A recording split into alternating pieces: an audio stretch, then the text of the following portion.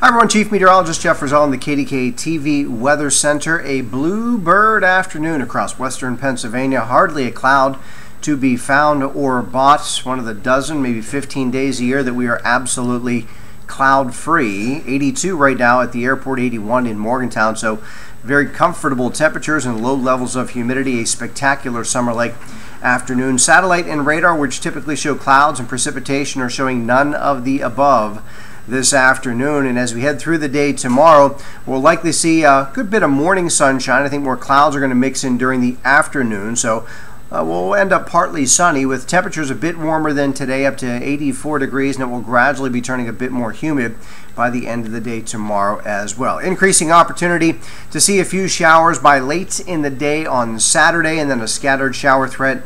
It will continue on Sunday, but much of the time it will be rain-free, and it's going to stay warm with temperatures in the 80s over the next 5 days. All the details about your holiday weekend and beyond coming up on KDKA-TV News.